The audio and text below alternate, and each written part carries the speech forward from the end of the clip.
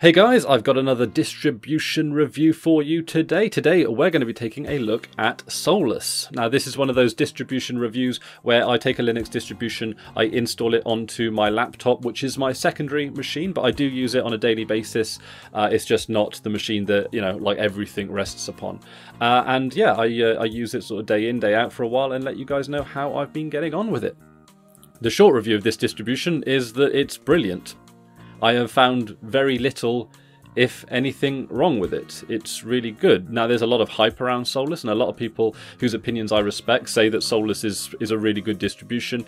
I've tried it out in virtual machines before, but I've never tried it on bare metal. It installed fine. All the hardware was picked up fine. Wireless, fine. I know in the screen cap here you can see that it's got a wired connection, but I have tested out wireless. It does work flawlessly. It looks beautiful. It comes with, as you can see here, the Arc theme, which is it's a flat theme, if you like flat themes. But it looks great. It looks beautiful.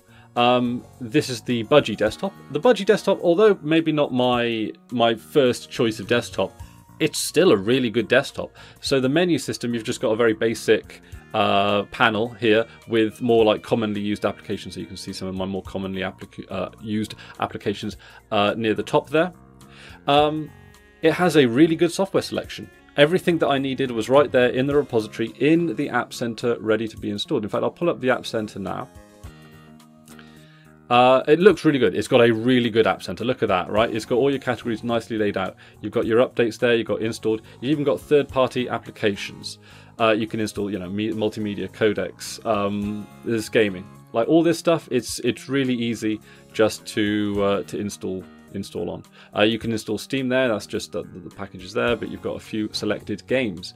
Now, as I browse the Software Center, it does look like there are fewer applications in general, but I have a feeling a lot of that's down to the fact that because Solus was built from the ground up, it's an independent-based distribution. It's not based on Ubuntu. It's not based on anything Red Hat or anything like that. It's a completely independent distribution. And that appears to have allowed the developers a bit of a blank canvas, this idea that they can do whatever they want. So they clearly have just not included some antiquated old stuff that seems to get included into distributions as a matter of course, as a matter of tradition almost. But they definitely have developed this with a degree of clarity in mind, a degree of user friendliness for the end user in mind, so they don't overwhelm you with, I don't know, what seem to be too many packages. Maybe they've taken out packages that are only ever used as dependencies or what have you. But you can look in the multimedia section as well. That's pretty good. It's got a good selection of video editors, players, that kind of stuff. What we've got under video software, Cheese, GNOME, Twitch, webcams, Kden Live. All of this software, including Kden Live, looks great as well. One of the great things about this distribution, theming consistency is perfect. I have not opened an application that looks bad. And I think part of this is that they just make sure that the software that they include in their repositories is properly embedded into their system. Part of that, I think, was down to the fact that when they built the Solus distribution, they also built with it the Budgie desktop, and they had full creative control over how that desktop would interact. And if Budgie is going to continue to be the flagship desktop environment for this distribution, and they work in that kind of tandem, then that's going to be great as well. But we do see Solus bringing out a GNOME version and a Mate version. I've tried out the Mate version in a virtual machine. That looks good as well. So if you like what I say about Solus but perhaps aren't convinced about the Budgie desktop, try the Mate desktop. It looks it's great. It's great. In fact, to be honest, if I was going to use this as a long-term kind of thing, maybe it's me feeling more comfortable with the Mate desktop because I've used it for a longer period of time. I'd be happy with Budgie. Like, I've had 0 bugs. I think that's also something that I should point out. 0 bugs, 0 windows saying that something's crashed or anything like that. Everything has worked perfectly. Nothing has gone wrong. That's the thing. I wish I'm looking for something to critique it for. I've got one little criticism which I'll get to at some point, but it's look at that terminal. That terminal looks great. What have I got there? I think I have opened up LibreWriter. So that's LibreWriter. Often with LibreWriter, depending, regardless of your of the toolkit that your desktop environment is based on, LibreOffice can still look pretty ugly at times. This looks fine. It's properly embedded with the Breeze theme. It comes with Firefox as the default browser. However, and this is my criticism, there doesn't appear to be Chromium in the repositories, the open source compilation of Google Chrome. Now, Google Chrome is readily available and easily installable in the third-party software down there. In fact, you can get Google Chrome, Development Branch, and Beta. You can also install Flash is as easy as installing that. I didn't bother installing Flash.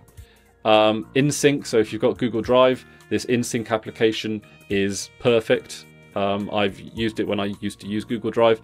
It works perfectly. You do have to pay for it, and well, I say unfortunately, I have zero problem supporting that kind of software for Linux. But yeah, you do have to. It's not very much. It's like less than $10. Skype as well. Skype for Linux beta, so you get the new proper updated Skype, Viber. So even and you got WPS Office Suite. It's not one for me, but I know that some of you guys like it. Also Spotify there. You've got, and there's the Google Talk plugin. So yeah, you've got your third-party stuff there. Android Studio if you want to develop for Android, I guess. And there's plenty of software in the native repositories as well. So yeah, the only complaint I have is that the Chromium, the open source variant of Google Chrome, is not available in the repositories. If I wanted an open source browser, what browsers do they have? Let's have a look. It's a selection. So you got GNOME Web, that's not too bad. You got Firefox, you got Lynx, Midori, Opera. I don't think that's not open source, but as I understand, it's still pretty good from people I know who do use it. Cupzilla, Cute Browser, Vivaldi Snapshot, Vivaldi Stable, W3M. So you've got like a decent selection of browsers there. So I'm not complaining, I'm not, it's not turning out its pockets and saying it doesn't have any browsers. And you've got, news and RSS readers, what kind of stuff. Okay, so you've only got Liferia and Newsbitter. So a little light on the RSS things, but really, like, they've got all the bases covered. Email clients. Oh, they've got a decent set of email clients. Oh, by the way, as of recording this video yesterday, email was 35 years old. So, just a bit of a tidbit of a fact in there for you. So, yeah, I'm basically just swooning over. I've even got my Dropbox. The notifications are great as well. So basically, these notifications work in a very similar way to Android. Is that if you get an application, if you get a notification, it turns that little bell icon red, and then it just stacks it up in the list here that you activate. That's brilliant. It means you don't get annoying pop-ups every time some background task has been completed or what have you, but it does give you some kind of indication. It does let you know. That's really good. It's the best of both worlds, and I want every desktop environment to adopt that. I think that's great. That's brilliant. Love it. It means that you can get it means I'm free to get lots of desktop application notifications without having to be constantly distracted by it. So something I would thoroughly like to see rolled out in other in other desktop environments.